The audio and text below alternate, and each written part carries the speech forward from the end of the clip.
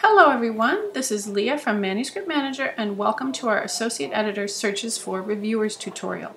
This video is meant to showcase the updated Search for Reviewer options current in Manuscript Manager as of March 2018. In order to show you these options, I'm going to log in as Associate Editor. Okay, here I am on the dashboard of our demo Associate Editor, and I will go to the 3 newly assigned manuscripts. Here's the expanded list of the 3 newly assigned manuscripts. I'll choose the first one, manuscript number 102, and I'll click View Details as an associate editor would do.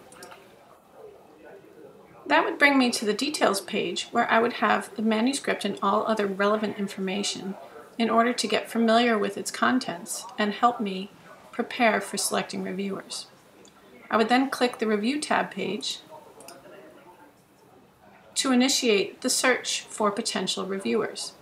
Down at the bottom of that page, I would click Search for a Reviewer, and this button would open a whole section that looks a little different than it looked before.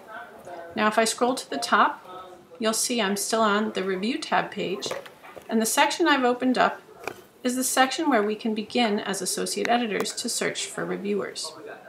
Previously, this section only included the criteria on the bottom half, where we were able to search for reviewers by group, by name, affiliation, or expertise, by expertise keywords selected from the provided list, or by the alphabetical listing of reviewers by last name or members of the review board. What we would do before is select our search criteria and click Search to generate a list. But now, in the upper half of this section, we have automatic reviewer suggestions from the database. There are 3 categories of automatic reviewer suggestions. The first one is reviewers that have matching expertise keywords, and you can access that list of 3 by clicking on the green button to the right. The second is reviewers who have reviewed or been selected to review similar or related manuscripts. There are 17 reviewers on this list, and you can access the list again by clicking the green button on the right. And the last category is reviewers who have previously been selected to review manuscripts by these authors. This list contains 7 suggested reviewers and can be accessed again by clicking the button on the right. But before we do that, just a little background about this new section. The quality of the results generated in this section are directly related to 2 factors: the keywords selected by authors and reviewers, and the number of manuscripts in the journal's database. The more nuanced the keywords and the more manuscripts you have in your database, the better the results will be in this section.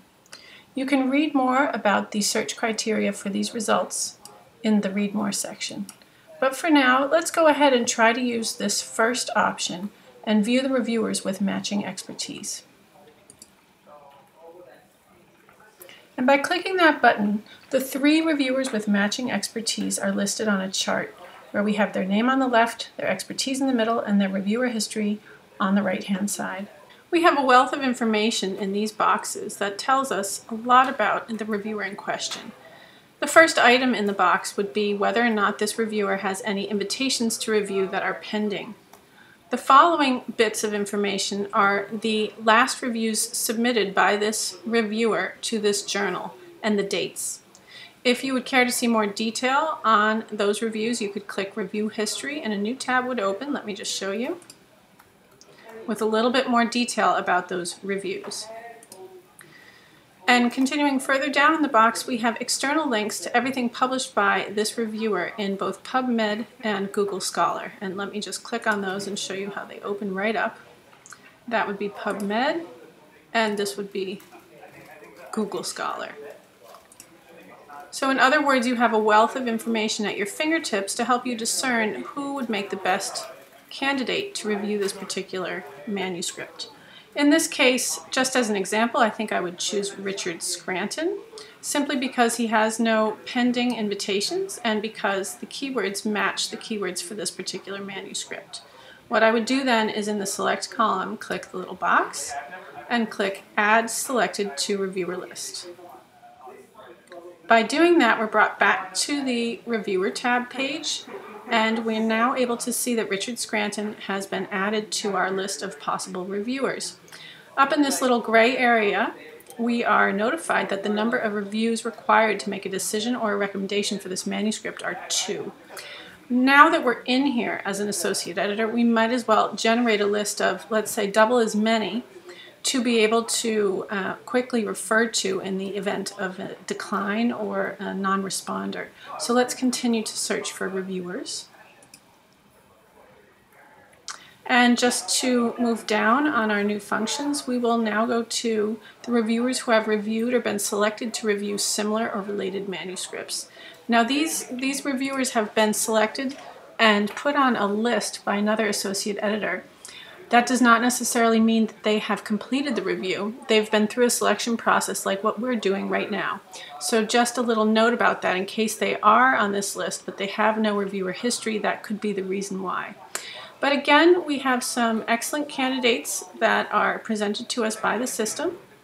The first one is currently reviewing 1 manuscript. In this case, that's not too much of a challenge, but he is as good a candidate as the second reviewer on our list. So for the sake of diversification, I think I'll just go ahead and choose the second reviewer and continue by adding that selected reviewer to the list. And now you can see we have 2 on the list, and we will continue to search for a reviewer. And we'll go now to the third automatic suggestion from the database, which is reviewers who have previously been selected to review manuscripts by these authors. There are 7 reviewers on this list. We'll just head in there and see. At the very top, let's pretend that this reviewer suits all of our purposes. We've reviewed the history and checked out her publications on PubMed and Google Scholar, and we'll go ahead and select and add the selected reviewer to the list. So now we have, in effect, 3 reviewers that have been automatically generated by these new functions in your database. We'll continue to search for a reviewer, and now we'll move down to the criteria we were used to using in the past.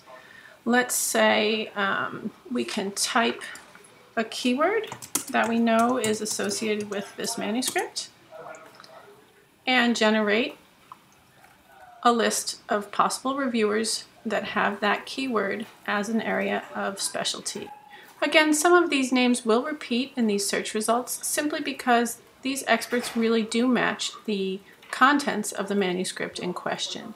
But just for the sake of example, I think I'll choose a name we haven't seen yet, Zoltan Furintos, so I can go ahead and add the selected reviewer to the list.